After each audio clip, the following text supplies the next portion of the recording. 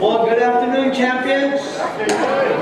Good to see all of you here today. And before we go on with our service today, we want to release and dismiss the children. And so we're going to have a time of prayer, and let's pray with them. And so one of them will be praying.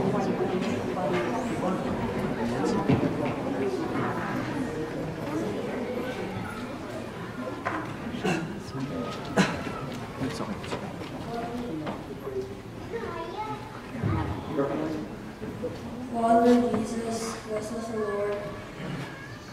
You are the King of Kings and Lord of Lords.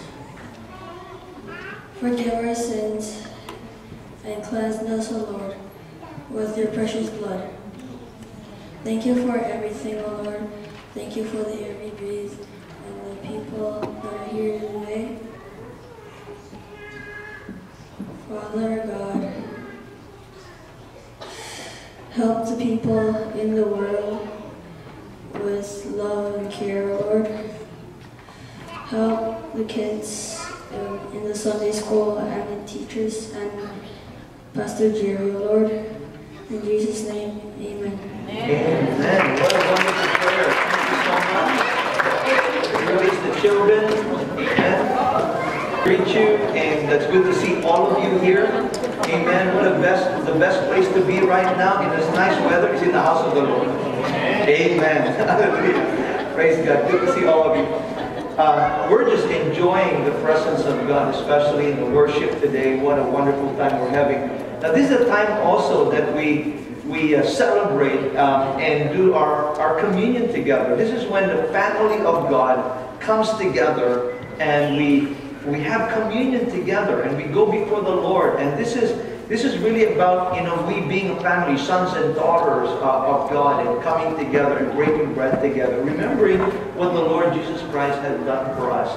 And so we know that we are serving a living God. Jesus Christ is alive, amen? But we remember what He has done on the cross, that He died for us, for our sins. And so the juice or the wine represents the blood of Jesus Christ that was shed for our sins so that we can have forgiveness of our sins. And of course, the bread represents the body of Jesus that was nailed to the cross so that you and I can have eternal life and that we can have forgiveness of our sins. So we thank the Lord for what He has done for us. And so today we're going to have communion together. So if you recognize what Jesus Christ has done for you, you are welcome to participate and be a part of this communion together. All right, so we're going to call the ushers to come and distribute the emblems. While we're doing this, I would like you to just go before the Lord and begin to just think about your life and examine your life before you partake of this. And if there's anything in your heart that you need to surrender to God, you surrender it at this time. Amen. And we're going to have a time of worship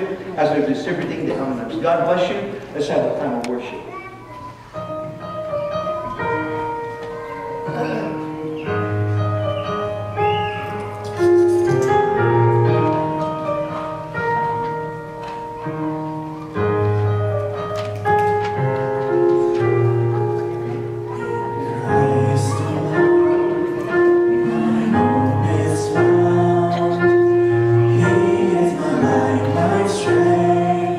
My song, this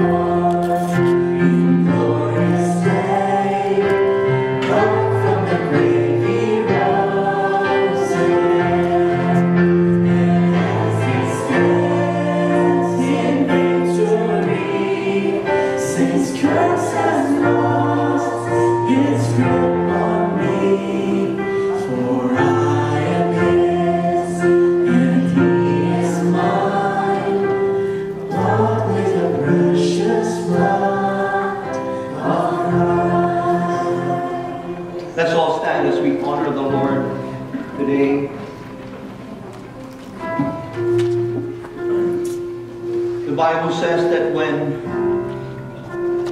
the night before Jesus was betrayed, he took the bread and he broke it and said, "This is my body which is broken for you. Do this in remembrance of me." So today we remember what he had done for us. We remember that his body was nailed to the cross. He took all the iniquities and infirmities upon his body and nailed it to the cross. Today we're free because of what he's done for us. So let's pray for the prayer. Hallelujah. Lord, we do not take these things lightly, Father. We just want to honor you and thank you today, Lord, for this privilege, Lord, that we'll be able to partake, Lord, of this communion. We thank you for your body, Lord, that has been bruised, Lord, for the healing, Lord, of your people, Lord. We really want to thank you, Lord, for such miracle, oh God. And Lord, you are also the bread of life that came down from heaven, Lord, and whoever partakes of you, Lord, will have eternal life. Today, Lord, as we receive you and take this bread, oh God, that symbolizes your body, Lord, we remember what you have done. And we are filled with awe and greatness and thanksgiving and praises, Lord. For truly, Lord, without your sacrifice, Lord, we wouldn't be here and we will not be able to attain salvation, Lord, and eternal life. For this, Lord, we are truly grateful. In Jesus' name. Amen. Let's eat the bread together.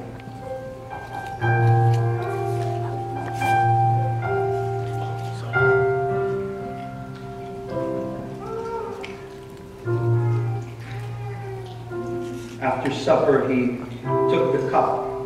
After giving thanks, he said, "This is my blood, the blood of the new covenant. It will be shed for you, for all men, that sins will be forgiven." So today, we're just thankful for the new covenant that Jesus has set. And upon that cross, he was the ultimate sacrifice that you and I can receive forgiveness. In his blood, there is salvation. In his blood, there is deliverance. In his blood, there's freedom and forgiveness. So today, let's thank him for what he has done for us, that sacrifice. Let's pray for this wine. As we remember, Lord, your sacrifice 1,000 years ago, we also remember your love, how rich your love towards us, Lord.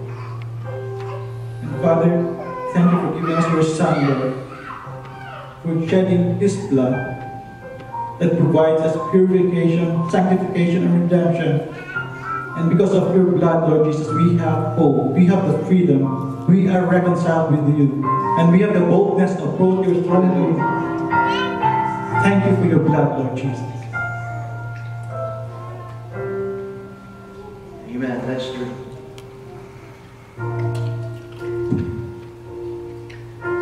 Praise God. Let's have a time of worship.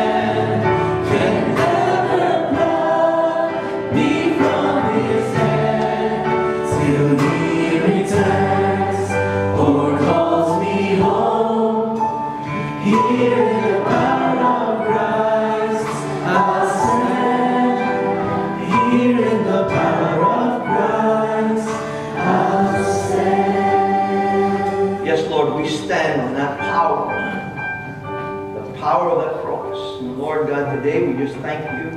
And now, Lord, we open our hearts and our minds to you as you speak into our life through your word and through your spirit. And I pray today, Lord, that your word will be rooted in our hearts, that we will be able to apply it in our daily life. We ask this in Jesus' name. Amen. Amen. Praise God. Thank you so much.